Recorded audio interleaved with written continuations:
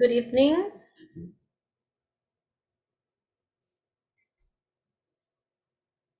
Hi, good evening, Miss Blanca. Welcome. How are you? I'm doing great. Thanks for asking. What about you? Okay, I'm glad to hear that. Well, not bad. Not bad. Everything How was your okay. day? Thank God. Was good. Well, busy as always, but not as busy as last week days. It was terrible last week. It was okay. How Did you about work in yours? another place? Yeah, during the whole day. I Oh, usually start you working at 7 and I usually finish at 5. Then I run to my house to have dinner and rest a little bit and then I teach this class. you are a hard worker. A workaholic. Yeah, Right. it's necessary in our country. Yeah, most of the time you do have to have a lot of work. That's right. Mhm. How about you? How was your weekend? Um, Weekend, I rest a lot. I take the time to to do it because I have a heavy week. The last week was heavy for Yes. me, but I rest. I rest in the weekend. Nice. Did you see the soccer match? Yes, I did. I did. All of them. I did. Yes, of course. Mainly Fridays, Saturday. Yesterday there were no soccer matches, right? Tomorrow there will be a soccer match. Uh-huh. True. Now this is the semifinals already, right? Yes, right. What time are the matches? At 9, I believe at 9 and at 1 p.m. Oh my God, that's gonna be Gonna be oh interesting. Yeah. terrible. Yeah, it's gonna be very, very exciting, I bet. All right, nice. What about Lilene? Why are you so quiet? Hello. Good evening. Good evening, teacher. How are you? Did you finish the Fine. platform? ¿Cómo? Did you finish the platform? Ay, yes. I saw the struggle on Saturday. Yes. Imagínense, solo un punto por el punto no me dejaba pasar la tarea, I Diera. told you capital letters and punctuation in English is real important. So terrible. It is very Pero, important. I was not pero, joking. pero ya estuvo. Nice. No, y si lo intentaba con una, que lo intentaba con otra, que lo intentaba cambiando los verbos, que le ponía los verbos en presente, que se los ponía en pasado, y que se no sé qué, y que le ponía was, y que le ponía didn't, y ay, no, y que no, y después, yo vi en mayúscula, que lo ponía en mayúscula, ay, no, y yo hice un solo relajo y al final yo perdí el You were punto, all porque yo veía, confused yo already. decía, pero es que está bien escrito, está bien formulado, y después era el punto. Y yo al final era como, si no es esto, aquí lo dejo y aunque quede a cero no me importa, dije yo, porque ya me cansé. Y yo empecé, va como, el punto, y ya después le puse a enviar y todas buenas, y yo, no, qué It was the terrible. period. Mhm. Give me a Ay, second. pero, it's okay.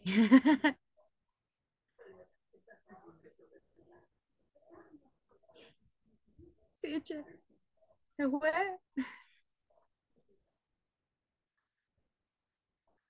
Where are you? Nos quedamos huérfanos, gente.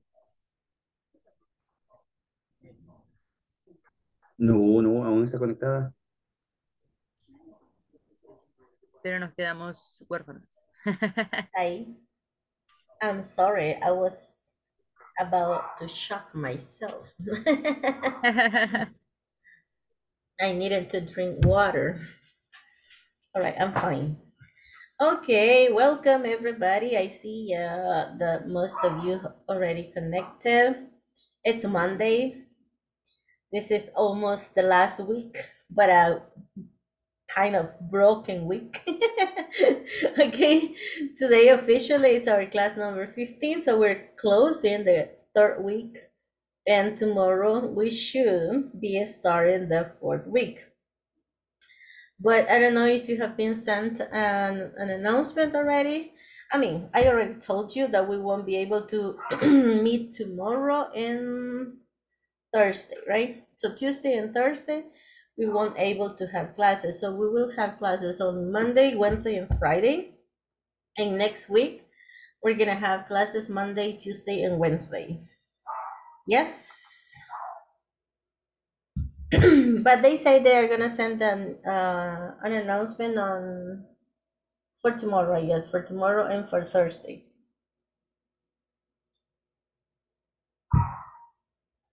All right. No questions about it? Is it clear? Please remind. Si tienen partners que creen que se les va a olvidar, escríbanles y díganle, remember, today no class. Para que hagan plans. Me están preguntando a las 6, teacher, where's the link? Why haven't you connected? Because I won't even be here. Okay, so should have finished by the 16th of December. This is the coming Friday, but since we are extending this a little bit, at least by next Monday or Tuesday, the platform should be finished. All right. So today's class, it's about, well, having conversations about things that you did at home, things that you did at work, using the simple past and all the forms correctly. Okay. Teacher, Yes. disculpe que lo interrumpa. No problem. Tell me. Y es que ahora voy a tener problemas con estar en la clase.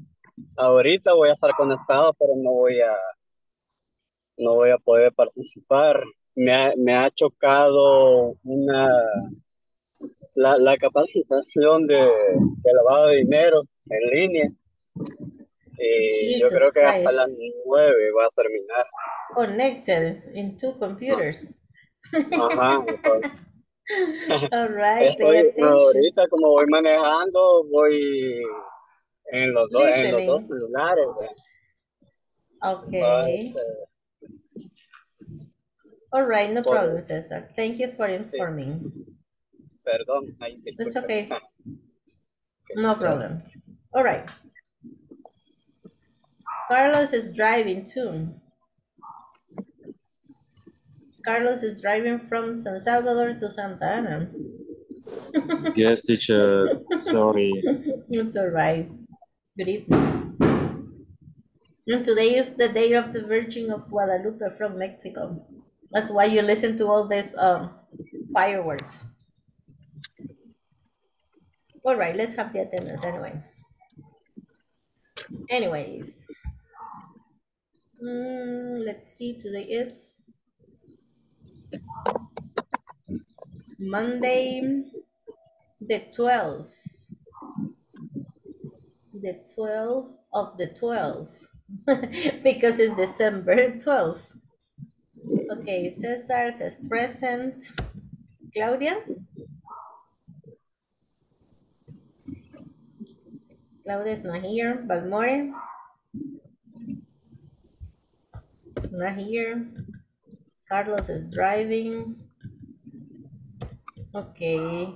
Daniel? Present, teacher. Hello, good evening. How are you? Fine. Thank you. Oh, what happened to you on Friday? I had a meeting. You had a meeting at work? No. The church. At the church. All right. Until the midnight. Oh my goodness, that was a long meeting. Yes. All right, no problem. Edwin? Not here. Emerson? Not yet. Eric? Emer? Jacobo? Present, teacher. Jocelyn? Present, teacher. Hello, good evening. Jorge?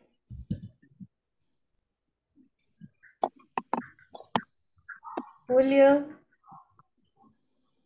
Present. Present teacher, good evening. Good evening. Carla, Liling, Present. Mary. Present. Hi, Mary. How are you? Aún un poquito enferma, teacher. Sick. Yes. Still sick. You have been on a medical leave. Yes, the last Friday, and I take a lot of pills, but I feel so Bad. a little bad. All right, no problem. Mario, Melissa. Present teacher. Thank you, Melissa. Sergio Present. and Wilfredo. Present. All right.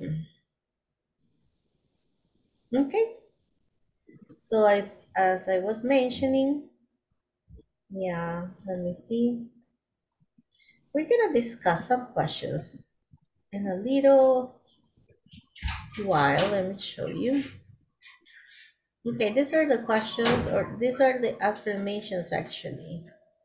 Some quotes. Read the following ideas and mention if you agree or disagree. The customer is always right. The company agent must be compliant. Let me see. The next one, transfer the call when you cannot find a solution. And showing politeness is sometimes unnecessary. Probably on this ideas, you have some new vocabulary. I know. Let me just confirm this. Kind. Okay. The statement that a situation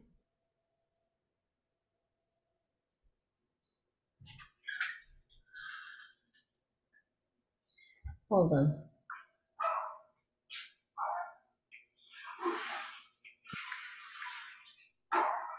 Compliant. Yeah, that's what I thought. Okay, for example, I think you have heard this. The customer is always right. El cliente siempre tiene la razón. Agree or disagree?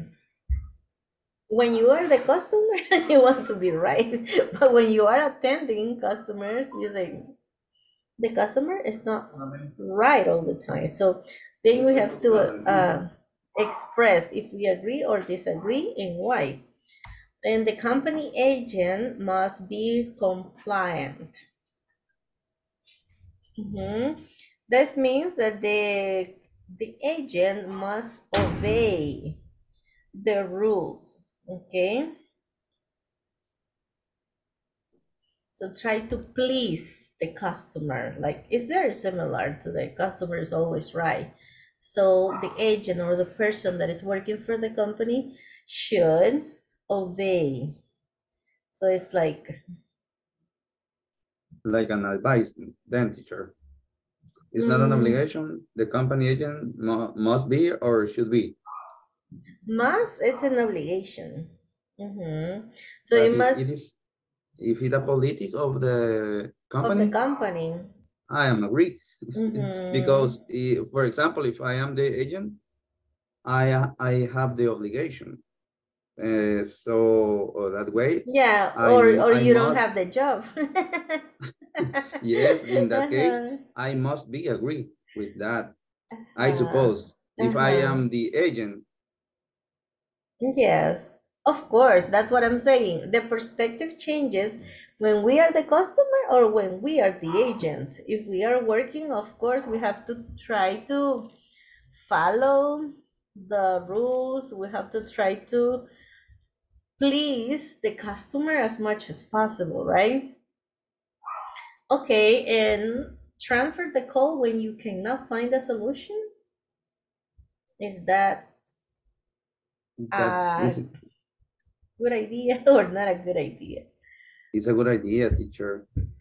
When somebody can solve a problem, for example, in the call center, the agents, when they couldn't, when they can solve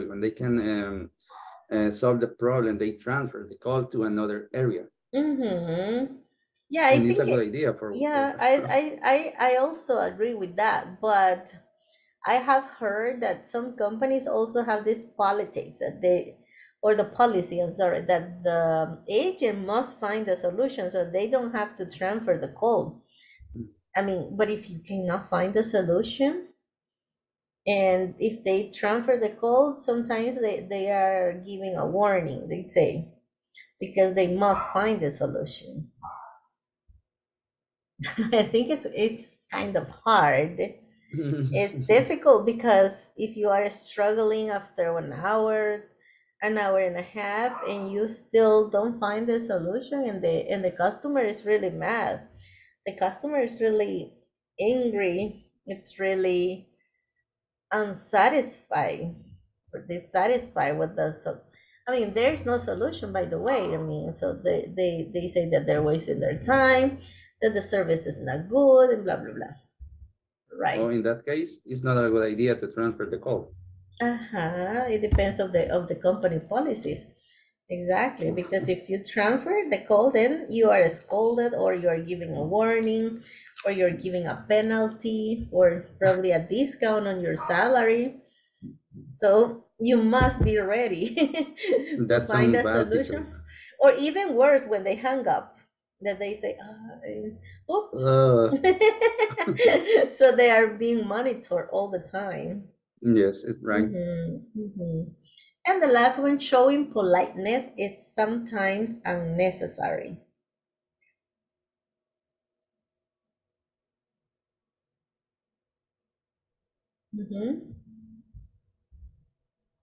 Agree, disagree?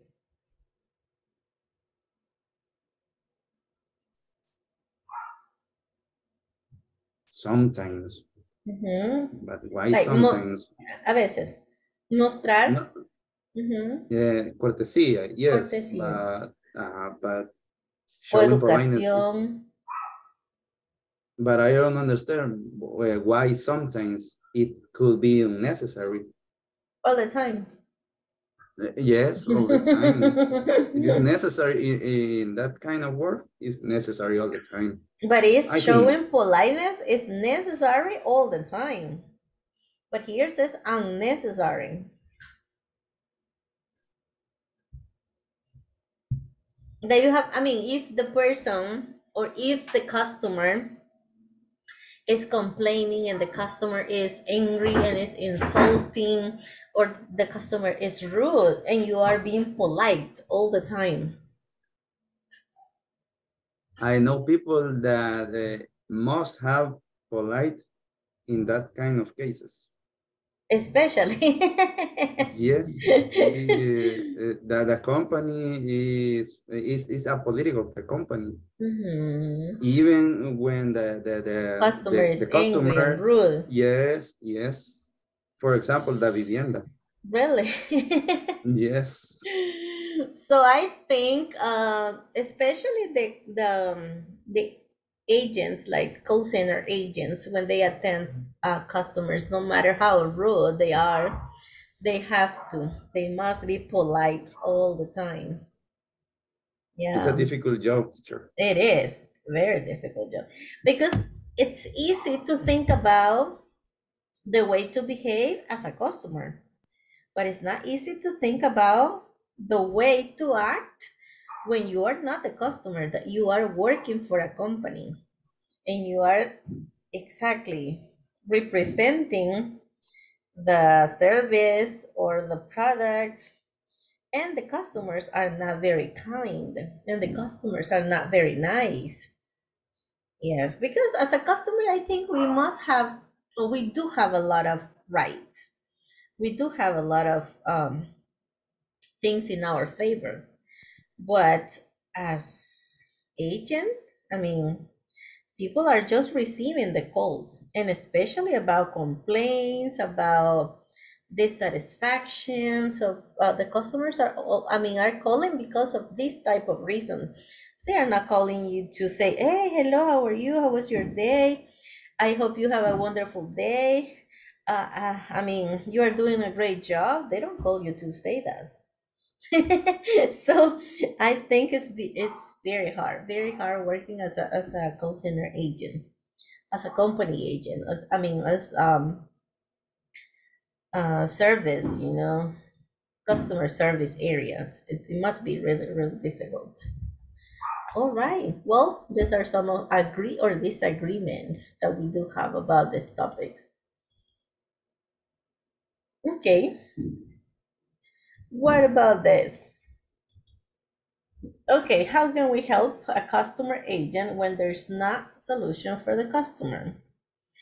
What do you understand by automated customer service? And what features should a company agent have to be effective? You have to discuss these three questions, okay? So the first thing is, how can we help the customer agent when there's no solution for the customer? So we have to think about the alternatives in the company, okay, to help an agent that is not able to solve a customer's problem. And what do you understand by automated customer service? So you have to describe what you think it is and the features that should a company agent have to be effective. So the companies first of all have to train the agents, right? So that they know the steps to follow, okay, to solve the problems or the type of problems. Of course, they do have to give training to know the system, to know the codes, to know everything. Related to the issues or the problems that a customer might have when they complain. They also have to train this agent so that they develop these effective characteristics. All right. So we're gonna discuss these three questions. All right. I'm gonna give you 5 minutes at least to discuss. Let me get you in different groups. There might be some people in some groups that won't be able to participate, but the rest could do it.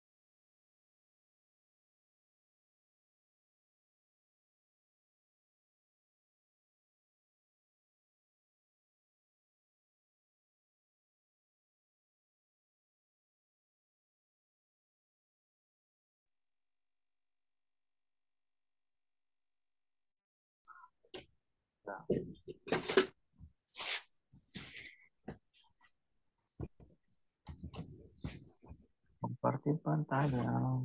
Ah,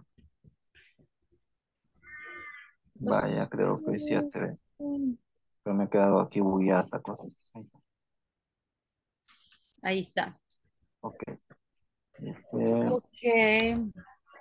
Let's discuss the following questions, dice. Entonces, como discutamos o vamos a discutir las siguientes preguntas. How can we help a customer agent when there is no solution for the customer?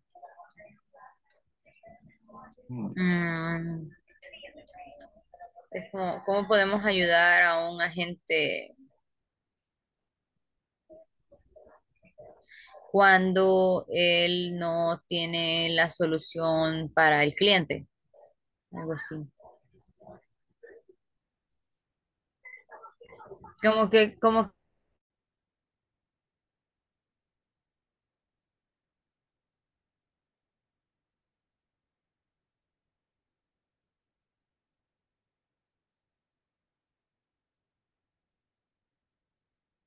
Ahí está la imagen.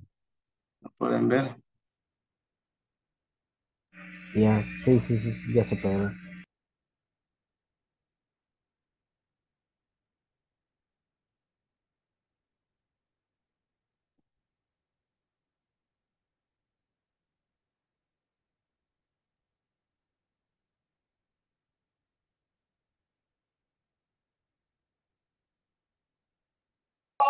Son las bases de datos. Si usted lo tiene ya en un software especializado, pues eso no es un problema.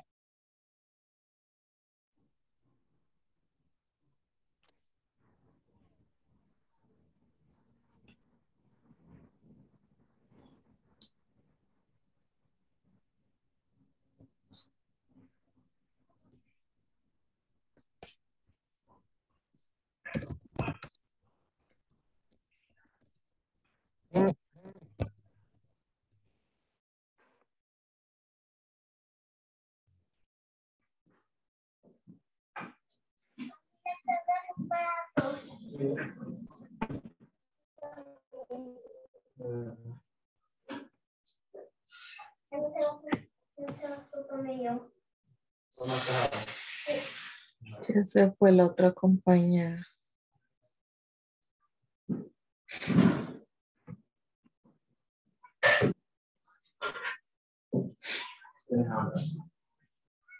Mucho.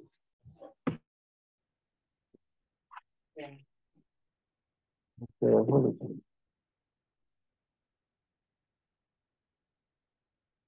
mm,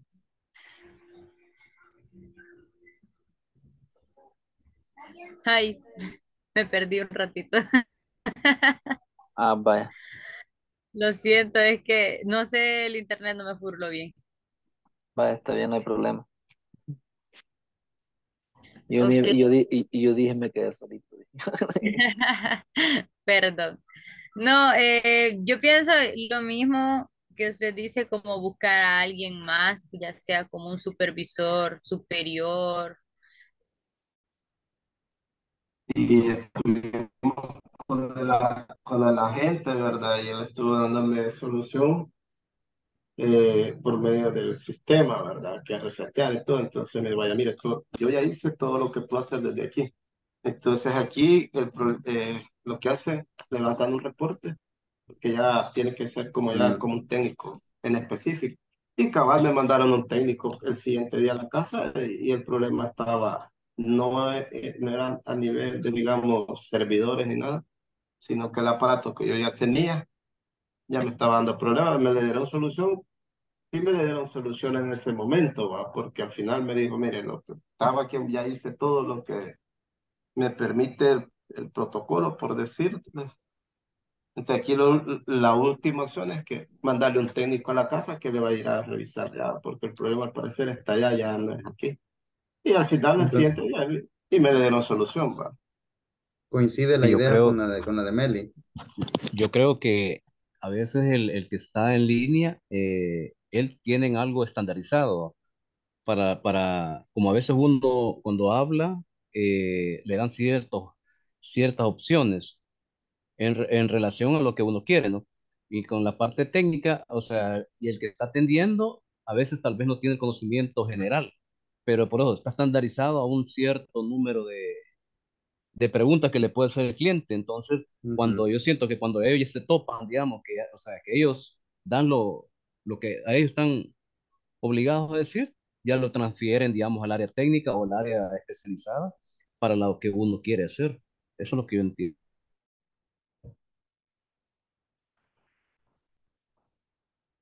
Sí, que fue en el 2017 en otros países ya normal y nosotros en el 2022 estamos comenzando. Y por eso lo traje el video para que... Teacher, cámbiame de grupo.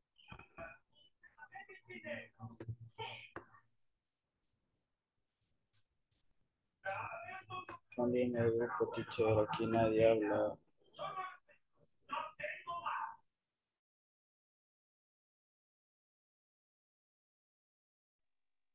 Hi, teacher. Hey, Daniel. Are you practicing Nadie, with no, anybody? No. no, nadie ha podido, teacher. Creo Va. que todos están. Voy a traer a Valmore para que practique con él. Ok.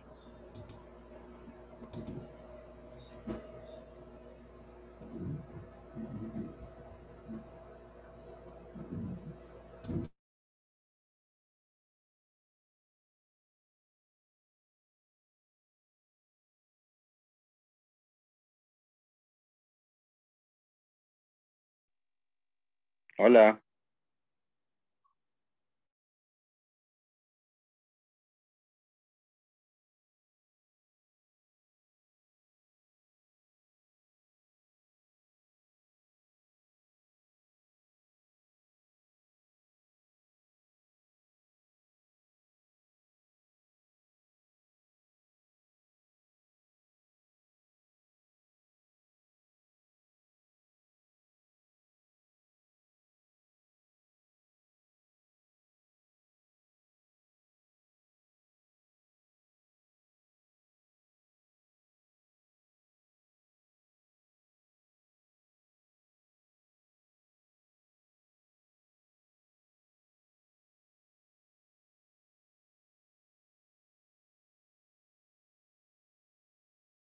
help a customer agent when there is no solution for customer? ¿Cómo podemos ayudar a la gente de atención al cliente cuando no hay solución para el cliente? Ok. Yo aquí había puesto O sea, es capacitar al personal. una sola respuesta de todas las preguntas. Pues no, yo las estoy respondiendo una por una. Yo la primera había puesto capacitando al personal para desarrollar habilidades de comunicación efectivas y técnicas. Pues sería training staff to develop effective communication skills.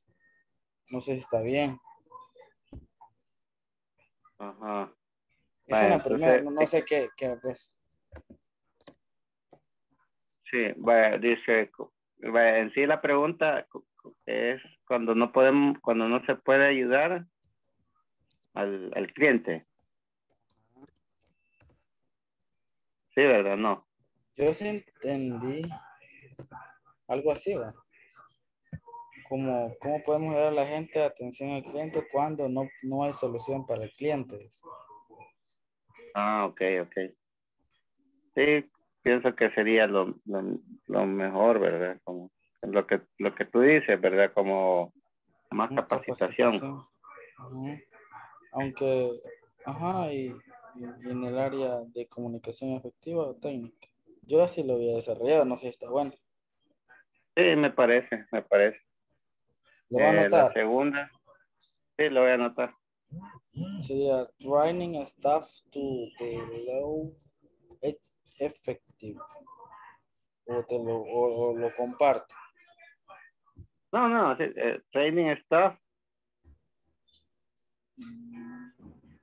Training staff to develop effective communication Skills. skills. Yes. To develop effective communication skills.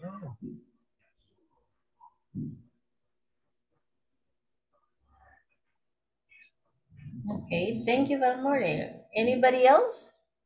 How can we help a customer agent when there's not a solution for the customer? Anybody else? Any other opinion? Any other idea? Pues yo en mi caso pienso que está correcto lo que dice Valmore, porque Yeah, de verdad, o sea, estaría más capacitación. yes. No more ideas, only trainings for the agents, develop more communicative skills, technical skills, maybe.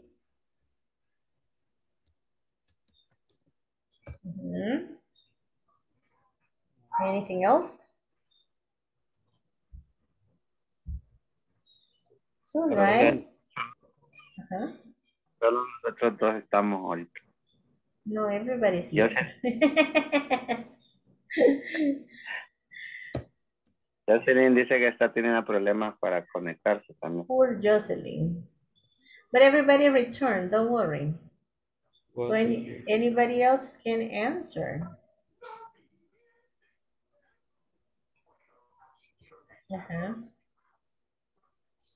La segunda pregunta, no la entendí.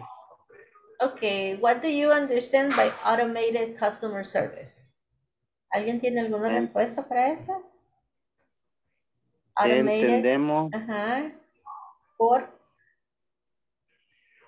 automated customer service. Servicio al cliente automatizado.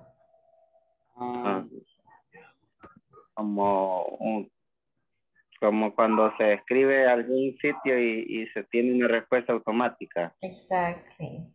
Yo había puesto satisfacer las necesidades con algún sistema informativo. Meet the needs with some computer system.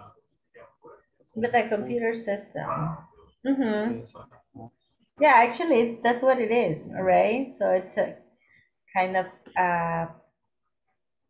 online bot or robot, right?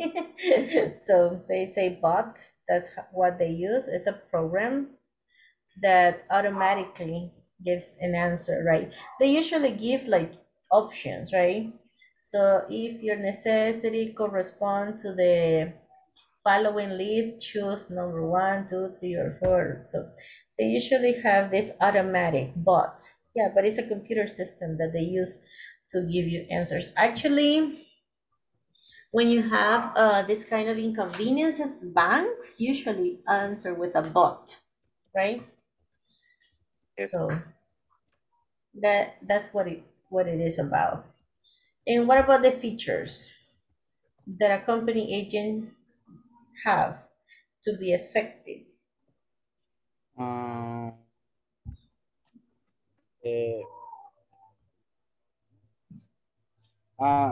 Proactive, dynamic. To be proactive, to be dynamic. Responsibility. Okay, to be responsible, all right.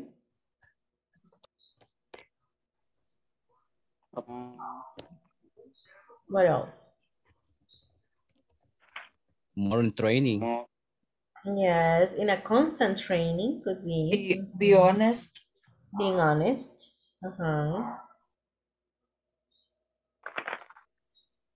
What else? Traveling, technical. Be polite. Being polite, yes. What else?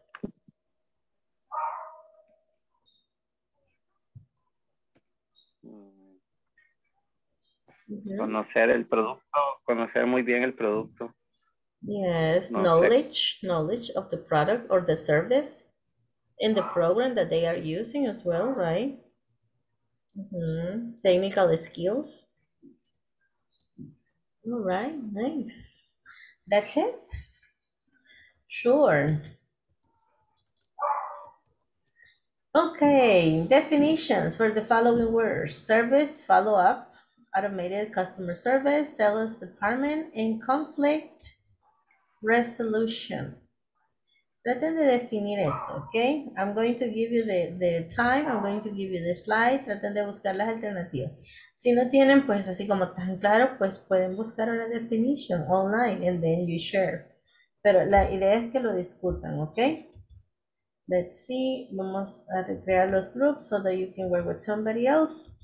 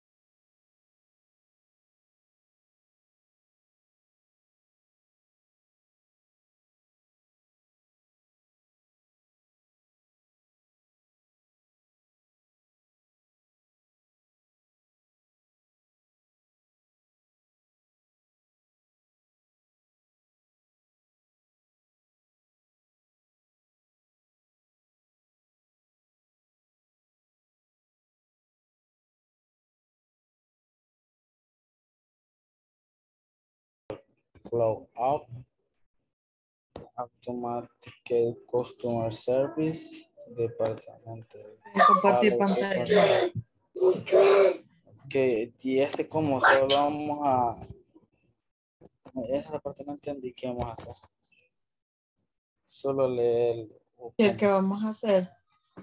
Como un vocabulario, dice práctica de vocabularios.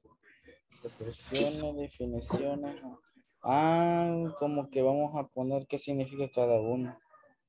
puede compartir pantalla. Vaya, ahorita la comparto.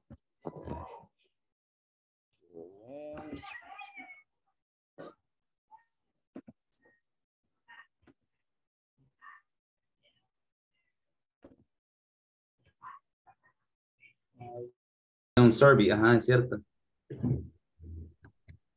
Puede como, puede ser de varias maneras, ¿va?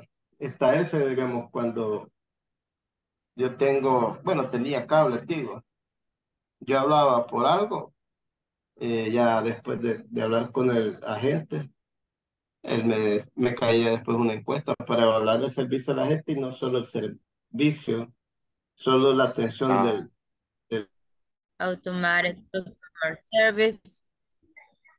El servicio de atención automatizado. Ajá, el servicio automatizado que creo que pues últimamente las empresas lo van a empezar a utilizar bastante en Sí, estos son últimos como lo La tiempos. ocupan. mayoría lo ocupan. Cabal, Y hasta los streamers usan eso para que les lea los mensajes. Es cabal. decir, que son como son programitas pequeños que, Como bueno, Alexa. están instalados en las aplicaciones, ¿no? Como Ujú. todo se va a ir haciendo más en línea, quizás ya va a ser más Todo automático electrónico. todo. Ajá, todo electrónico. Cabal. Luego tenemos Sales Department. Sales Pues, Department. Departamento de ajá, ventas. sí, ¿Qué es? el departamento de ventas. Pues ¿Qué me es? imagino que es la parte donde pues las personas llaman, ¿verdad? Para vender o para comprar, pienso yo. Sí, para comprar más generalmente. O para vender, Por pero ejemplo, para vender ya es más complicado. en el caso, por ejemplo, las telefonías, el Es para departamento de comprar. ventas sería compra, ¿va? Sí, compra. Como los testigos que me han estado llamando toda la semana. Movistar Sería, hace lo le mismo. quieren vender a usted. Él se llama, Es ¿cómo que le llaman a eso? Pero tiene un nombre. hostigamiento. No, no, También no. también los bancos lo tienen de que si alguna vez sacó algún crédito, usted le vuelven a estar llamando cuando ya lo va finalizando a refil, que no sé qué, por ejemplo, tenerlo ahí amarrado. Cabal. Vaya, de ahí tenemos Conflict Resolution. Ajá, Resolución de Conflict Resolution. conflictos. Ajá, Eso es cuando hay algún problema, digamos, que se ha tenido por ejemplo, bueno, yo siempre, con lo más que todo con las telefonías, ¿verdad? Con el internet, que es el que más problema uno reporta, eh, porque bueno, que no hay internet más que todo. Entonces a veces ellos Porque está están, lento. que está Ah, lento, y también entonces, pasa, sí, eso. Ajá.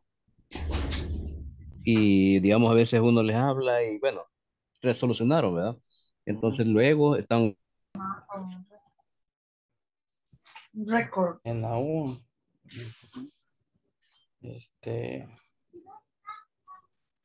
Digo yo. Pues sí, sí, lleva como pagos mensuales, como ya pagos, que no va atrasado, que va. Yo así lo entiendo esa palabra. Como seguimiento. Es que dice que es un... día. Ah, ok, Ah, ok. correcto. Sí, también hay veces a mí, como yo la vez pasada me metí a Tigo y le hablo a Tigo una que ponga correo electrónico, datos y que posteriormente le van a llamar. Entonces ya de a ratito le está hablando una gente que mire, que usted metió y que qué servicio necesita, residencial, que no sé qué. A veces uno lo ha Ah, buscado, pero rapidito le hablo. O sea, Sí, sí es un departamento de venta y bastante automatizado. sí. correcto. Ajá. Bueno, y Ahí la en vez de última, solo por meterse a la página y andar averiguando, al ratito ya le están llamando a uno. son características de Google, que nos tienen bien monitoreados. ¿Qué va? Cabal, como que le adivina el Vaya. pensamiento, dice uno. No, Sí, Sí, sala, departamento de venta. departamento de ventas es eso. No, hombre, que es solo el sistema computarizado. Y el departamento de venta. Área. El área de. Ujú, como área. Area of the Área designada a venta. or where the company church, no, company sells things or different things.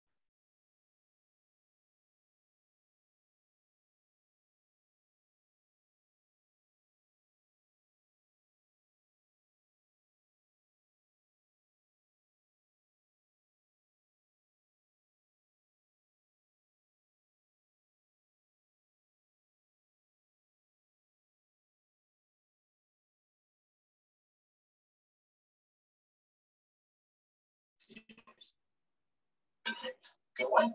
¿Qué le ha parecido el módulo entonces? Muy pesado.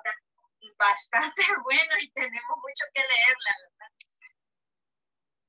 Perfecto. Qué bueno. Bueno, muchas gracias. Gracias. Un gusto. Buenas noches. ¿Qué más? ¿Qué más lo seleccionan de todo? Veo acá algunos comentarios. Si no hay evidencia, no tenemos nada. Claro, dice autor Manuel. La información lo vamos a ver en las noticias de manera resumida.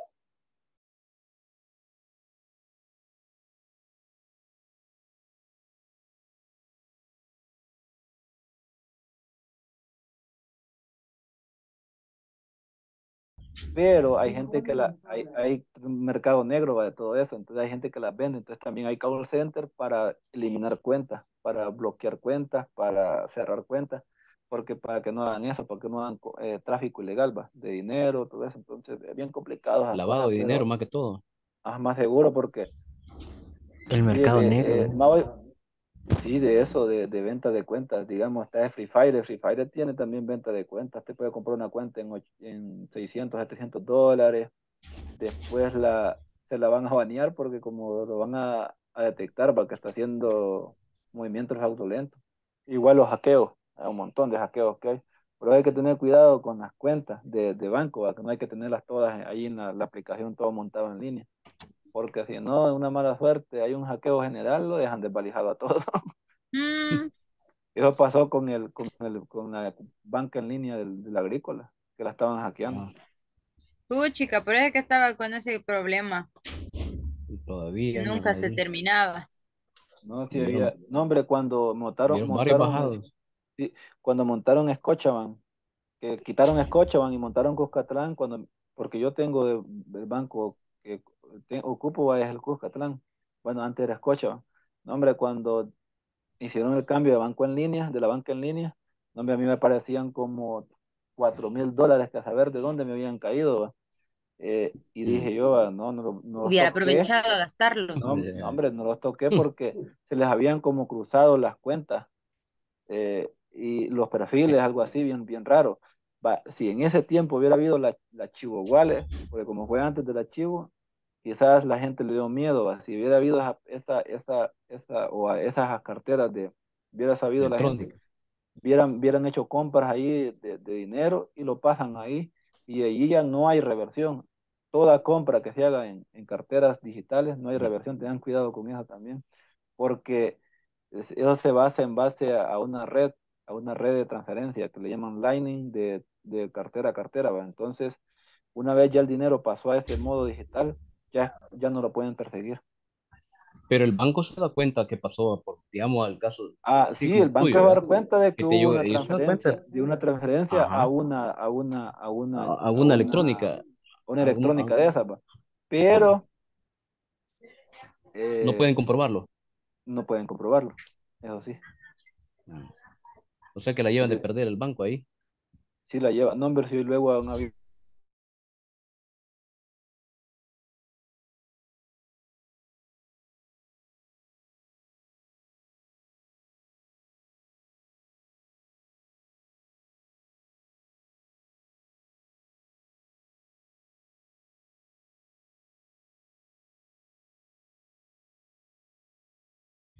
Sorry.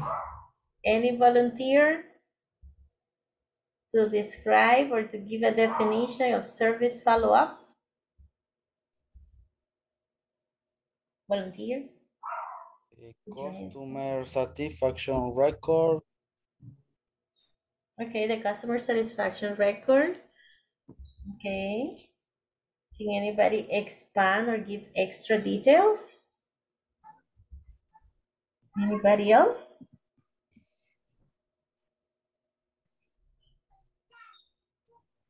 Uh-huh.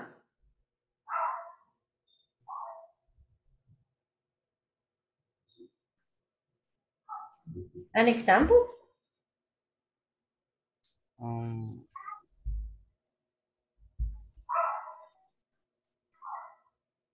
What would be an example? We are talking about service follow-up, right? Yes. Okay. For example, in that case, the agent or the company could call to the customer in order to ask about the service or the purchase or whatever kind of service that the company have provided to the customer, and ask to the customer if he is satisfied with the product, or in other cases to send a survey. They send a survey. Yes. Yes. To know. So the customers answers or rates, right, the service or the product, and the company wants to know about the way the customer feels, right? Okay.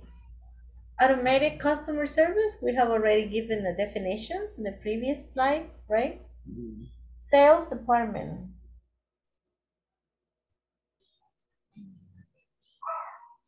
Anybody wants to give a definition for the sales department? Area design sales.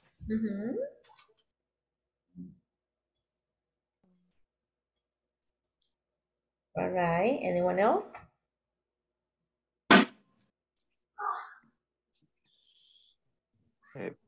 Predeterminate program to perform information delivery tasks.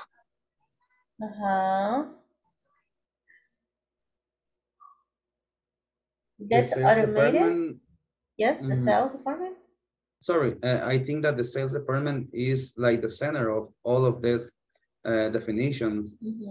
Is the place in which all the things happens, and after the sales has been done, then happens the service follow-up, the automatic service customer, and the conflict resolution.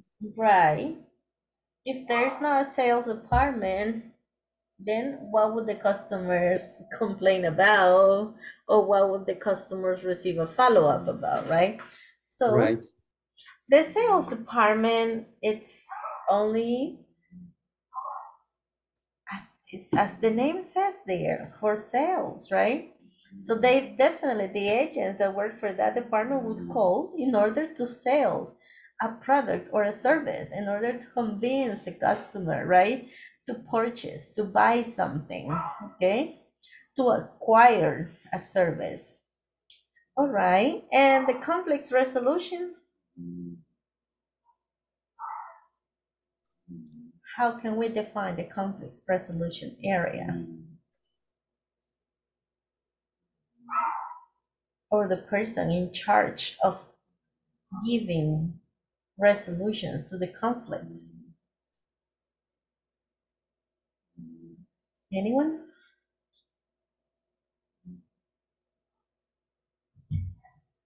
Uh-huh.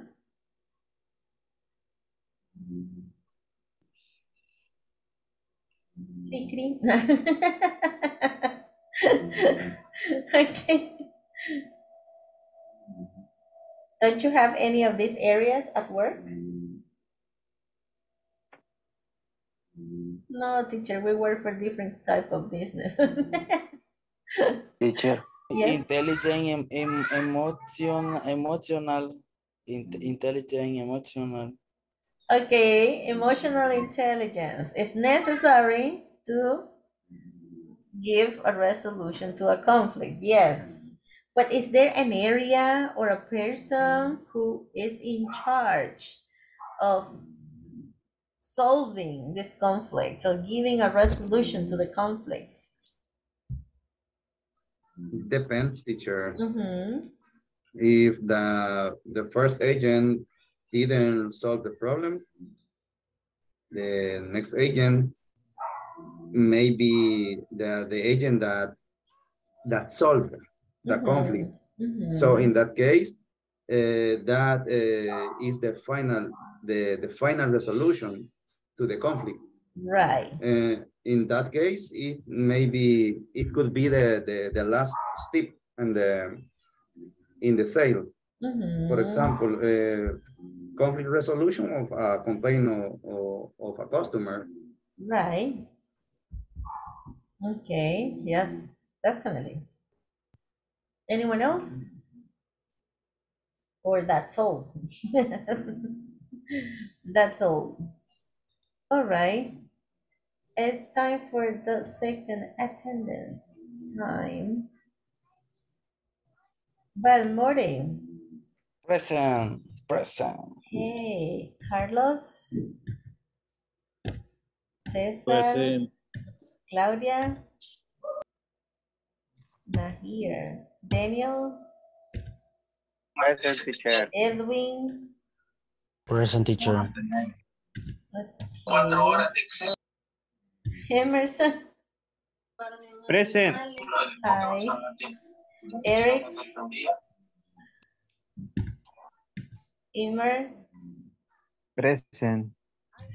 All right. Jacobo. Present, teacher. Jocelyn. Present. Okay. Jorge. Present, teacher. Julio. Sorry. I'm sleepy. I'm tired. It's because this kiddos, neighbors, scaring the dogs all night. It was terrible. Carla. Lailing. Present. Mary. Present. Mario. Present. Melissa. Present. Aimeli. Sergio. And Present, Alfredo. teacher. Great. Teacher, Yes. a question. Do you hear me? Yes. Okay. Yes, I do. When I say, when I saw, no recuerdo. I don't remember. Present. When I said present. Yes, I did. I heard Okay. you. Thank you. No problem. Okay. Break. No. No yet. César, usted está en otro meeting. You are in another meeting. Why are you complaining? Ya terminé, a ver si está, me voy a conectar. Really? Ajá. Look at Lylin, she got a baby. Is that your brother? Excuse me. No, Lylin is getting a baby. Sí. Sorry, it's all right. Oh, it's my brother, my little brother. Really? You have that young brother? Yes. How old is he? 4 years. 4. My God, he's just a baby. What's his name? He's Axel Santiago. Axel. Wow, that's a famous name. Okay, sorry, Cesar. We stopped the conversation with Cesar because I saw your brother. All right. Review of the Unit 3 about the customer service. Complete the grid with the necessary adjectives. Veamos, déjenme ver qué muestra el manual. Wait a second. Algo pasa por acá. Okay.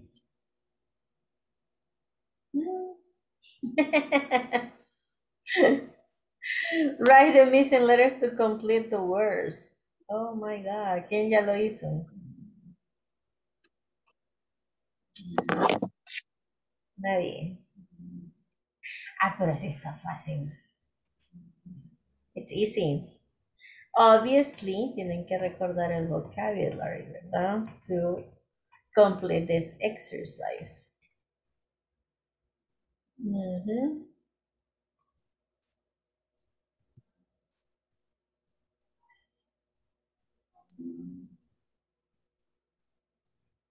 Pick up the phone, understand, explain, complain, eso les voy a decir. Okay? Just that. Interesting. Thank you. Interesting, I know. Ya le di copia.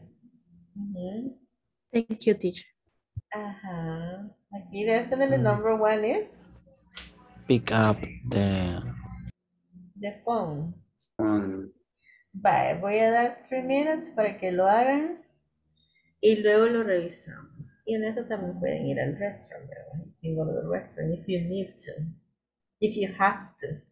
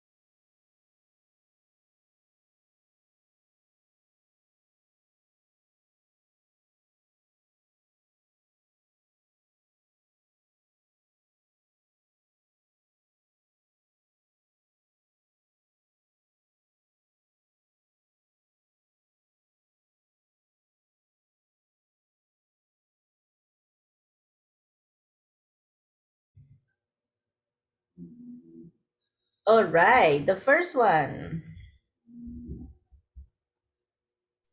Yes, teacher. Number one is pick up the phone. We say that before. Number two, Buy. buy. Number three, Call. Oh, call. Number four, Get price. okay, get price. Number five, Explain. explain. Number six,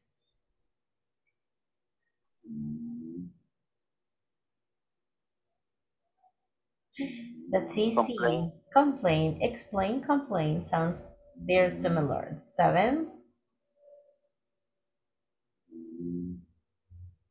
Help. sell. Number eight, Assist. assist. Nine,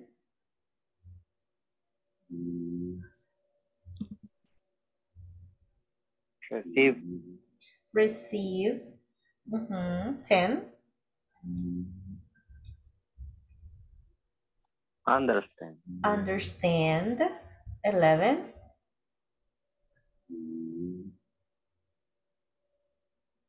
Provide one's information. provide one's information. And 12,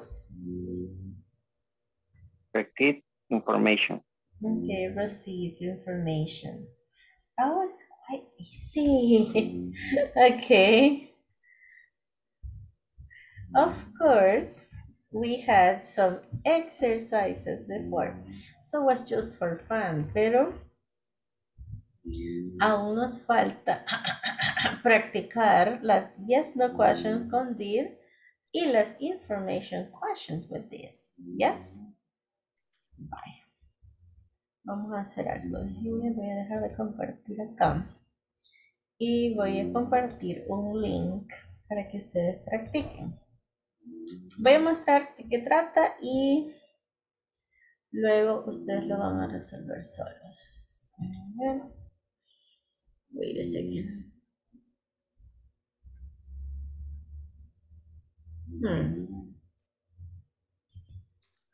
Yes, this one. Hold on. Ahorita les voy a poner el link en el chat de WhatsApp y ustedes me dicen si lo pueden abrir. Y luego vamos a resolverlo con nuestros partners. ¿Ya les convertí el link? Check, check, check if you can open it.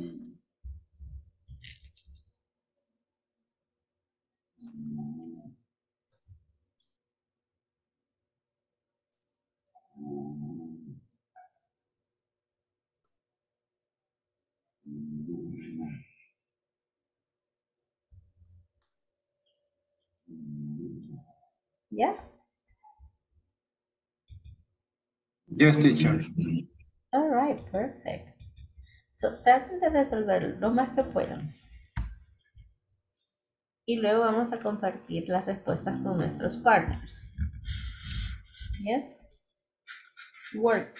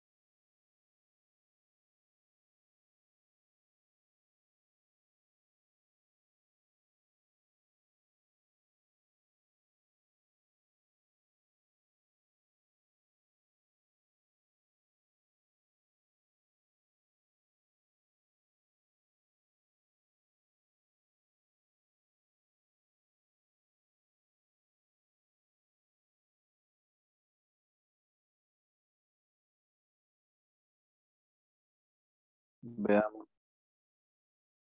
El link, aquí está el link.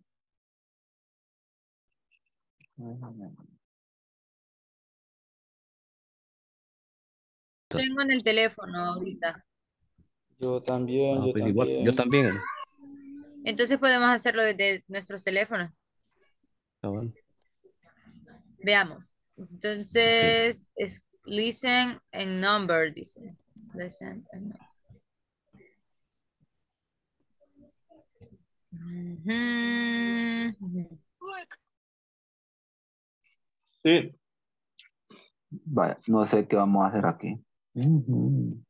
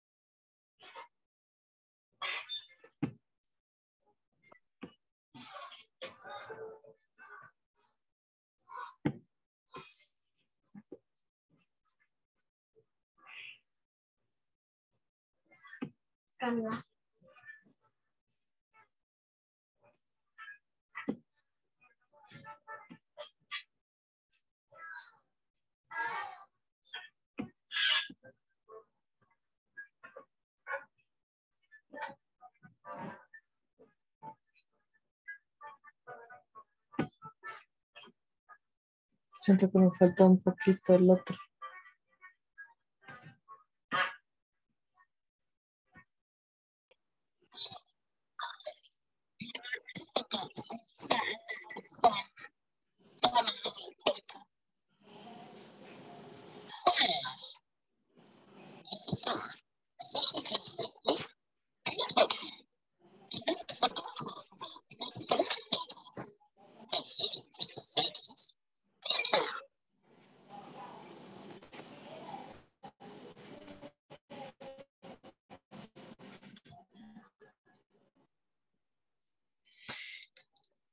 Ese, el de Dean, si no lo entendí, Déjalo queda en sería, rojo. sí, did Mr. Dean. Ajá. Aquí en día I didn't. Ah, did Link. Porque la que porque la ah, porque la que pinta es Lenny. Lin. Es la primerita. Mm, y Helen, pero a Helen no la mencionó, sí. Escuchemos de nuevo, madre.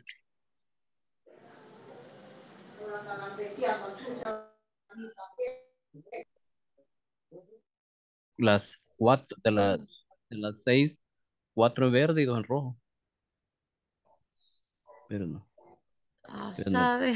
a saber cómo funciona esto.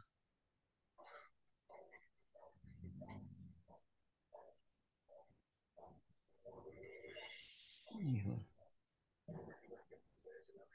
Tom and John play in the sun. 4 de 10 me salieron a mí.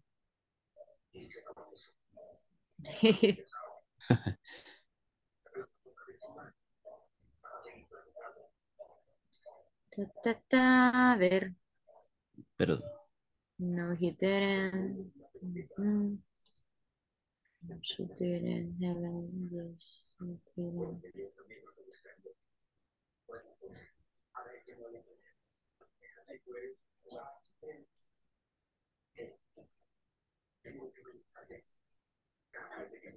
ya me pueden corregir, ¿verdad?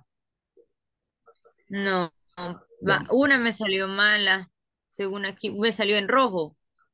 Las Ajá. demás me salieron en verde, Verde. pero yo creo, a saber, porque me salió 5 de 10 ahora. Pero Y bueno, y no lo permite corregir ya. no, yo porque me salí y volví a entrar, por eso lo hice de nuevo. Ajá.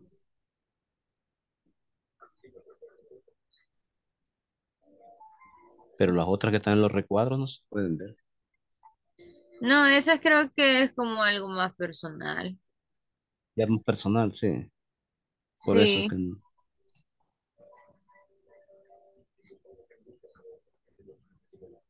Entonces, no hay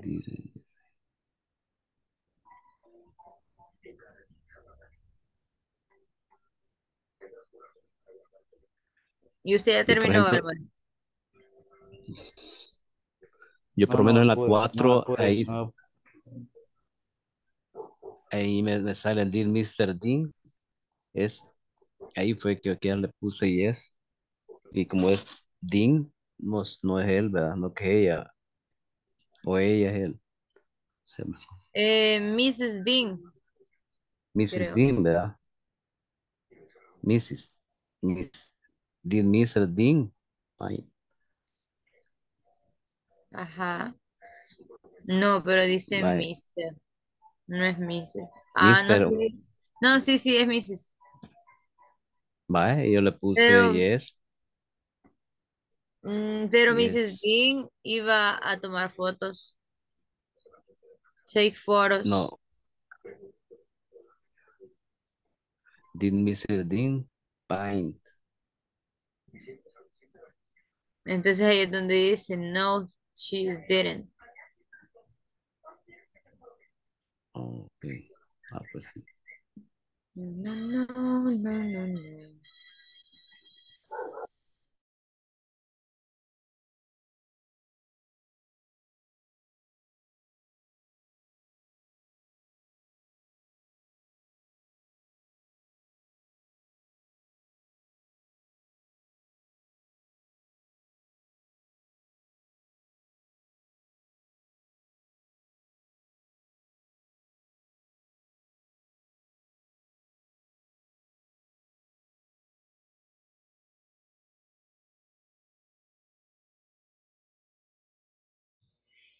All right, did you finish?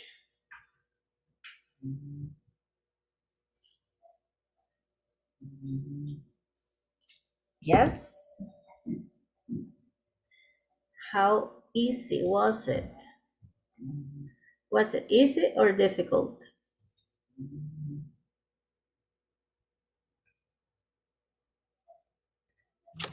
So. So. Not that easy, not that difficult. All right. Good. Confuso. A little bit confusing. Okay. It's all right.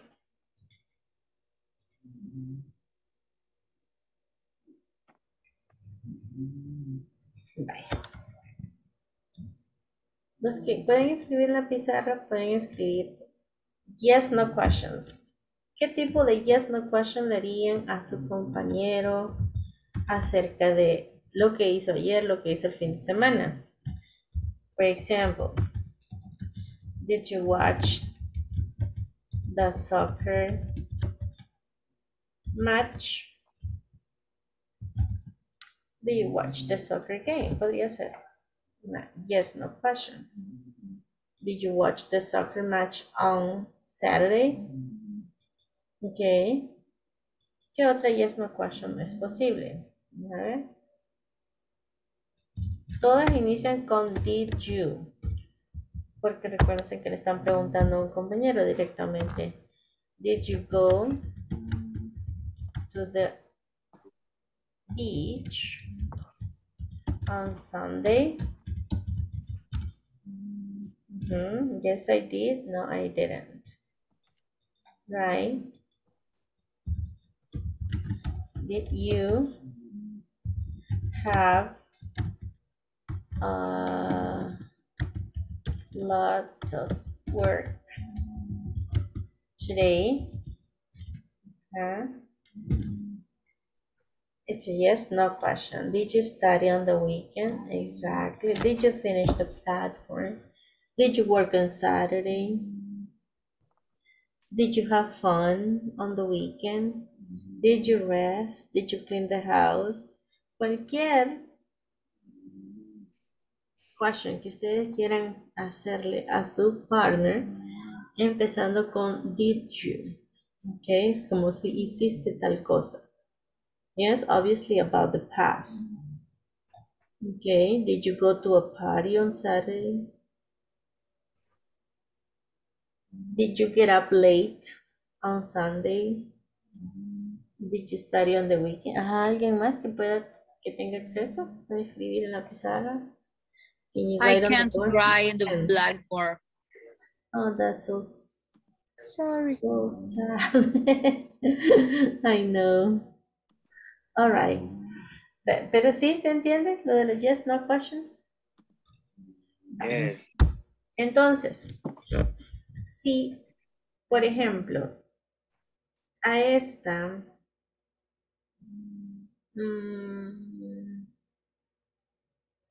question que dice, did you study on the weekend?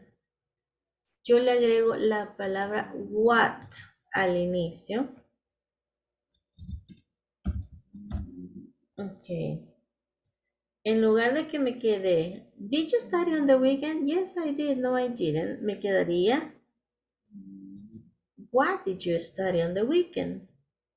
Eso ya no es una yes, no question, sino una information question, porque estoy diciendo what, when, where, why, who. Entonces, si se fijan, la estructura, aparte de que le he agregado what, sigue siendo la misma. What did you study on the weekend? Where did you go on the weekend? Yes.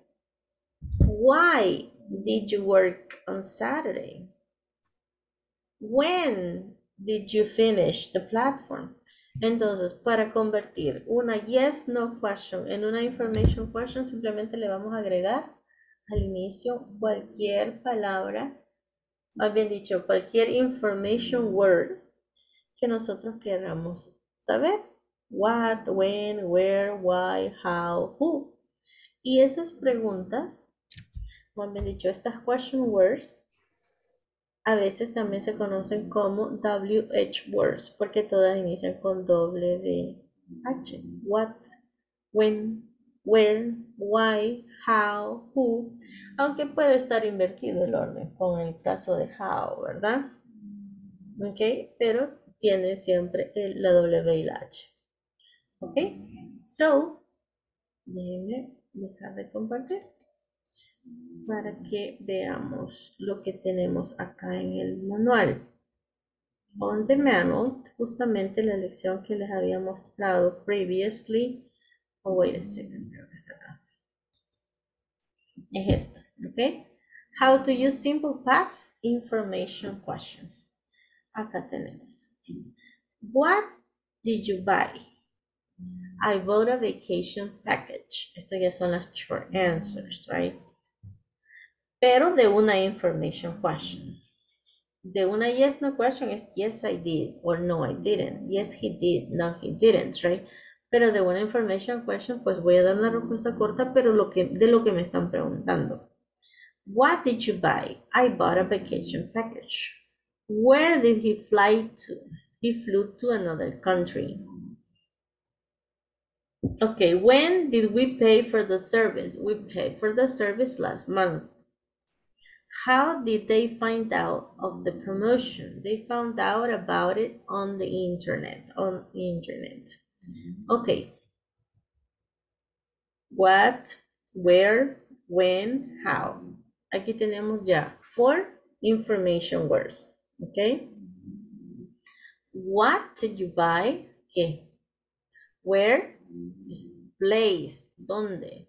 When is ¿Cuándo? cuándo, and how. ¿Cómo? ¿Cómo? Exactly.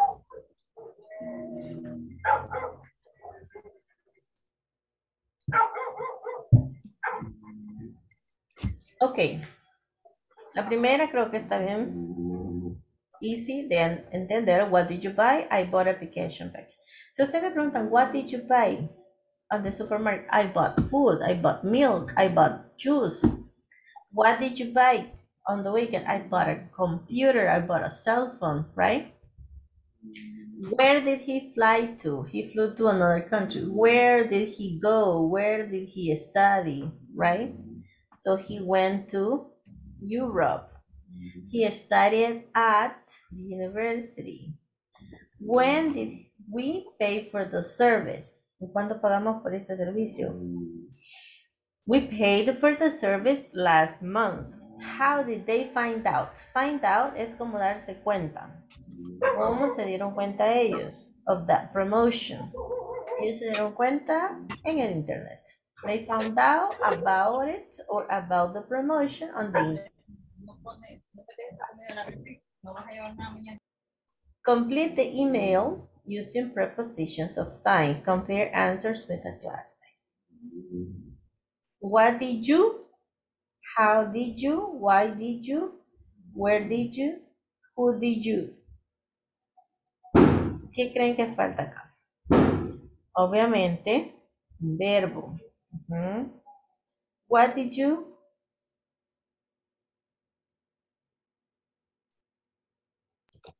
Buy the food. What did you buy the food? Y estamos preguntando what. What did you cook yesterday? What did you cook yesterday? What did you do yesterday? How did you?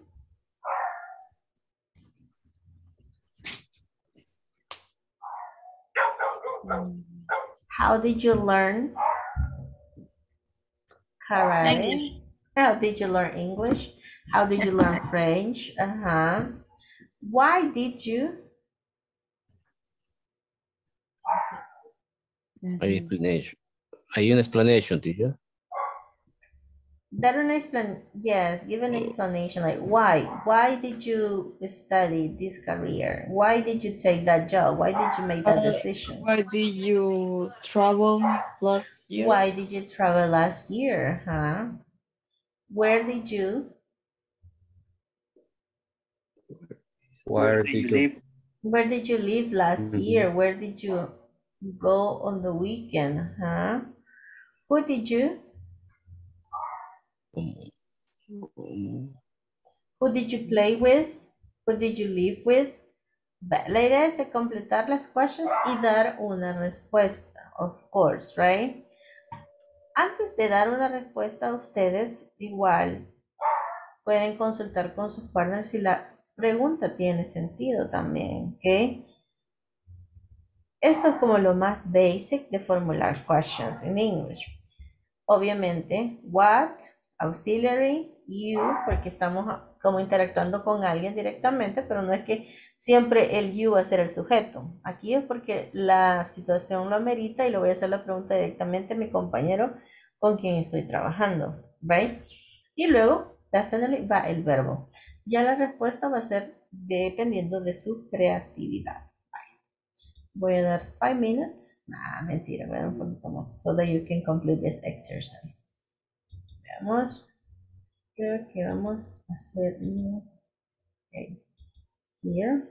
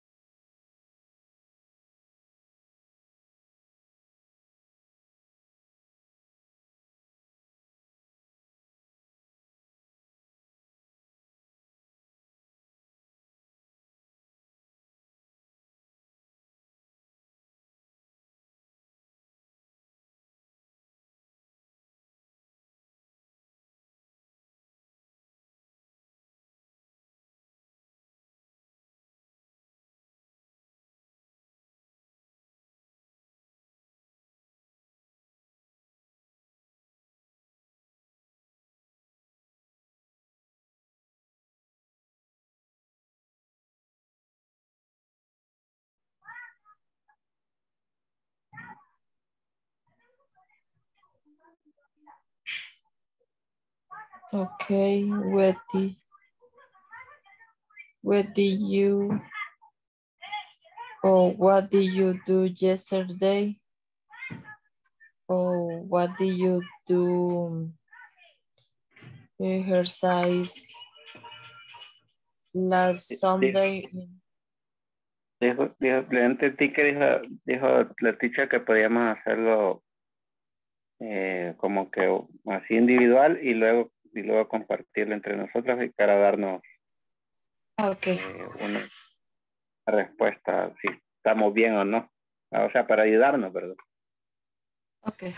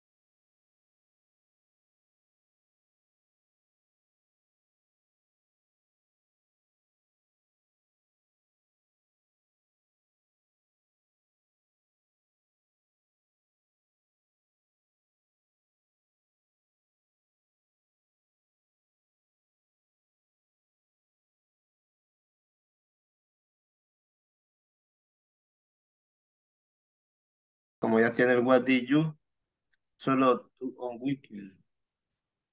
Solo eso, vaya agregándole.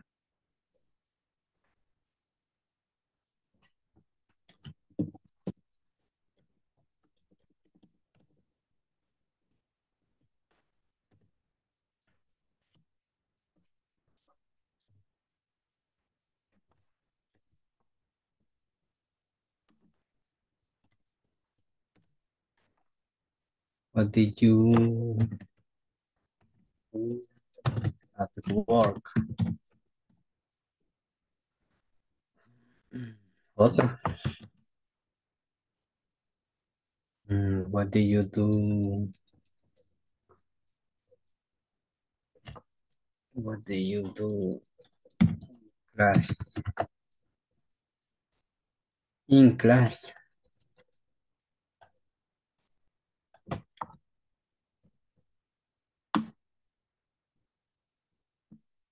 Bueno, lo voy a dejar esto acá. How did you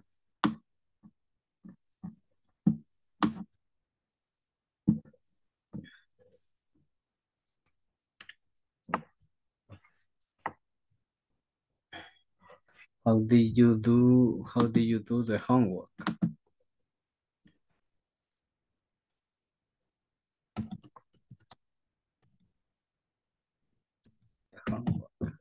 Otro.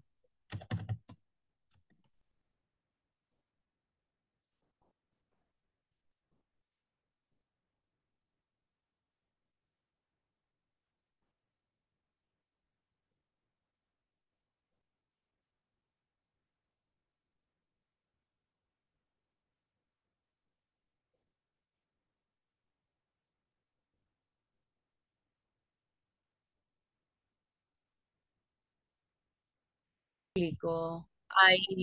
Sang, I sang at the concert. Because I wanted to, porque quería,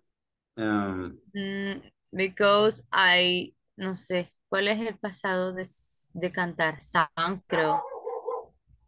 sí, Yes. Sang, ok. Entonces, because I sang at the concert or in the concert.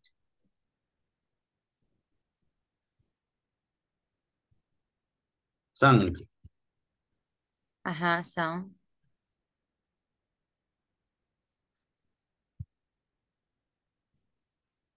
okay. Okay. Where did you Help go? us, Edwin. O sí, ¿cómo? No, no, no, sigue. Edwin nos va a dar la Dale. respuesta aquí. Vaya, podemos hacer otra pregunta. Why did you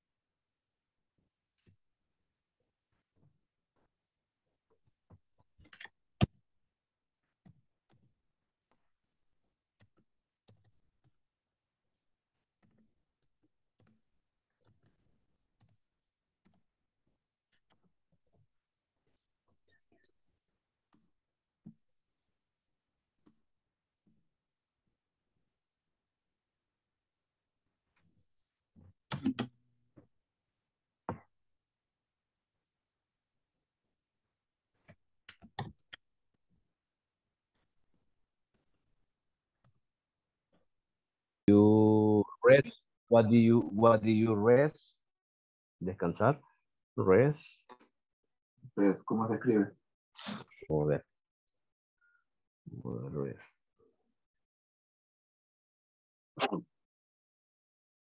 Rest. R-E-S-T. ¿Cómo? Rest. Rest. Rest. R-E-S-T. Rest. Rest. Why do you rest? Why do you rest? Porque yo necesitaba descansar. Necesitaría el día, ¿Mm? pero que está en pasado. Hace una pregunta de pasado. No, why do you rest? ¿Por qué? No lo entiendo. What do you... ¿por qué descansaste? Ujú. Vamos a buscar entonces el pasado de descansar, de rest. No, ya está bien, porque ya tenés el auxiliar. El auxiliar, ajá. Por eso, what do you rest? ¿Por qué? How do you rest? Because, hay que poner because. Para responder. Ajá. Pero no le falta ahí todavía. ¿Por qué What do descansar? you rest? Lo ahí. ¿Por qué? Because ¿Por qué descansas? ¿Por qué descansaste? ¿Por qué? ¿Qué le podemos agregar más? What do you... Tenía sueño. I tired. ¿Ah? I tired. Ah. Because I rest tired. ¿Por qué? ¿Por qué? ¿Por qué? Estaba cansado, ¿cómo sería? Sí, porque estaba cansado. No, Porque estaba cansado. no, porque... Because... Why? Solo descansaste porque estabas cansado. Ah, bien redundante. Tenía sueño entonces. Tenía sueño. What? Pero ¿cómo sería? Tenía ¿Por sueño. qué lo hiciste? ¿Por qué lo hiciste? No, es que aquí está haciendo de un solo la pregunta, eso decía, de un solo, ¿por qué lo hiciste? Entonces no sé si, what do you did? Entonces, because, arrest. No, pero es que la pregunta lleva un verbo. Entonces, usaste el de descansar. Ajá, pero por eso, ahí ese, why did you? ¿Por qué lo hiciste? O sea, supuestamente vamos con la conversación de anterior, ¿verdad? Entonces, aquí nomás, como esta es una, esta tiene que darle una respuesta con because. O sea, no sé si necesariamente tiene que llevar el verbo. ¿Por qué, o sea, si lo sigue, ¿por qué hiciste descanso? Así. Because arrest. No entiendo. Because.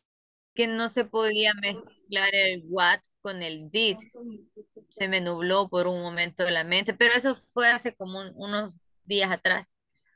Pero después cuando hice lo del examen, la platform, estaba viendo y dije, ah, pues sí, sí se puede. Dije yo, no recordaba que era una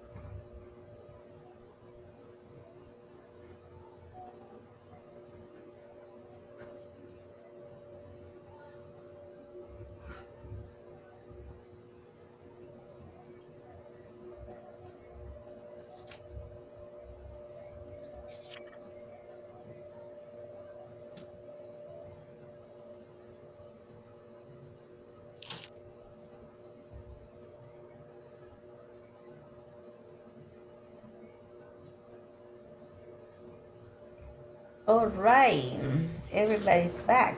I see. Okay, here obviously the questions, the information questions are already started. What did you? How did you? Why did you? Where did you? Who did you? If you want to focus this WH questions or these information questions to services or questions that you may ask to a customer, it's possible. What did you buy? What did you get? What did you purchase at our company? How did you install it? How did you open it? How did you set it? Right? Why did you call until now? Oh, why did you open it without reading the instructions? Why did you receive it without the package? I mean, any question related to a product or a service, right? But for you to expand your vocabulary and ask other questions with what did you, how did you, with other verbs, I gave you the option, okay, so that you could ask any other question. For example, some of you were talking about the weekend. What did you do on the weekend? You said, oh, I rested, I stayed home, I didn't work, right? How did you feel? I felt relaxed or I felt tired. Why did you go to work on Saturday because I had to finish an assignment or a task. Where did you buy your computer? I bought my computer in another country or in a store here in San Salvador. Who did you practice with last week? I practiced with partner, I practiced with colleagues or co-workers. So, I mean, you can have different type of different questions with any verb in past tense, right? So here the idea was for you to practice, and here we already finished. So some adjectives about a customer satisfaction and dissatisfaction with the product. This is something that we might do in a little while, so don't worry. And for homework, pasar estas negative affirmative, right? So you have this negative sentences, las van a pasar a affirmative. Aquí sí tienen que saber los verbos en pasado. For example, in negative, she didn't buy that computer. In affirmative or positive, she bought that computer. We didn't bring that package. We brought that package. So, este verbo que está después de didn't lo tienen que poner en pasado. Okay? So that would be an assignment for next. ¿Cuándo regresamos? Wednesday. Next Wednesday. Tomorrow no classes. Thursday no classes. Qué relax van a estar. On vacation. On vacation, ya casi comienza on vacation. No, it's because I do have this event from the company, so I have to go. Veamos, attendance. Party dance. Ahí me preguntan on Wednesday, did you did you dance?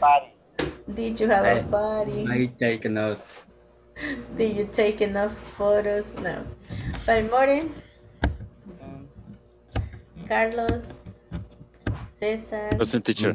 I'm here. Claudia, Daniel, Edwin, Present.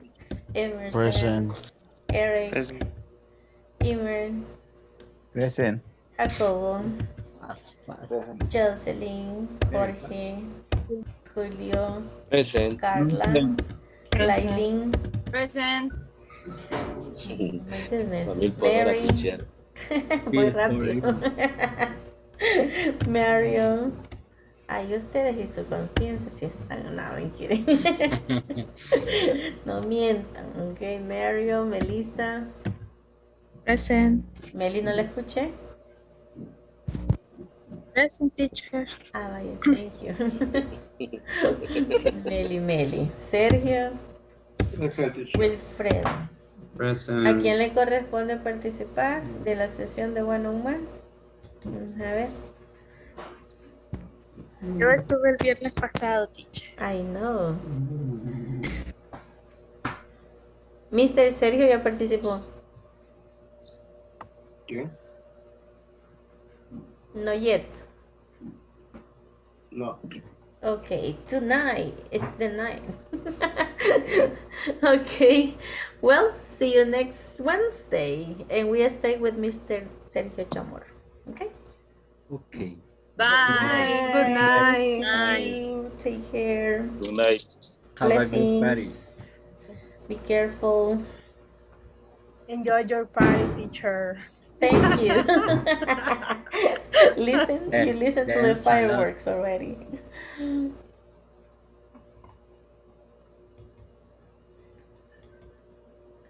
All right, Mr. Sergio, tell me. ¿Cómo le ha estado yendo con las clases? First of all. Bien, allí, un poquito allí que me ha costado quizás el portal que he estado ahí resolviendo. ¿Ha estado trabajando en ello? Sí, he estado trabajando, ahorita estoy en la tarea 15, Ujú. que ya es el uso del DIP. ¿verdad? Eso ya ahí. es de la unidad o de la sesión 4. Sí, Ah, ok. Sí, estaba viendo. Ok. Perfecto. ¿Alguna dificultad o algo con lo que usted le gustaría que la apoyara? Mm, bueno, lo que estaba viendo lo del libro, lo de que lo que estamos resolviendo y quizás ahí con el uso quizás que estamos viendo ahorita del did es donde yo me confundo, ¿verdad? Entonces, ahorita lo que está viendo de la tarea en que en afirmativo ya no va el did, sino que tenemos que cambiar la estructura del verbo, ¿verdad? Poner el verbo literalmente en pasado. Sí, por el momento creo que no. Ahí podemos. Ok, perfecto. Ok, ya más o menos cuántos verbos recuerda en pasado. Son pocos, no, tengo que repasarlo. Los más comunes. Más comunes. Go. Ahorita quizá. Go. En pasado, go. No, ahorita no. No recuerda. Went. ¿De do? ¿De cuál? Del do. Do. El do. Bueno, ahorita estoy ahí un poco. Es el mismo auxiliar, did. Ok. Porque en presente usted usa do. Do you like soda? Ok. En pasado es did. Did. Ajá. Ok, bueno, hay que practicarlos, definitely. Sí. Yeah, we need to practice. Okay. Well, but so far so good. Please. So far so good. ¿Qué tal la experience? Good. Very good. Very good. Okay. ¿Se ha mantenido desde que inició? En el beginner's Solo una clase nomás que falté por trabajo. No, en ese módulo, pero desde que inició en el módulo 1. ¿Sí? Ah, vaya, muy bien, eso da consistencia. ¿Y si tiene el manual? Que aquí hoy, sí, es que aquí yo trabajo en la alcaldía y aquí estamos de fiesta, entonces me toca que apoyar ahí los eventos. Sí, pasa. Sí, que me escapo por rato. Pasa, ok. Estamos en las fiestas aquí del 10 al 19. ¿En cuál alcaldía es? De Saltepeque. Que Saltepeque, it's true. Hay un montón de fiestas que Saltepeque, ¿verdad? Ah, sí. Son bien fiesteros. Sí. Nice. Ah, bueno. Ok, bueno, continúe practicando entonces. Keep practicing. Okay. Perfect. Okay, good night. See you on Wednesday. Bye. Good night, teacher. Good night. Take care. Bye.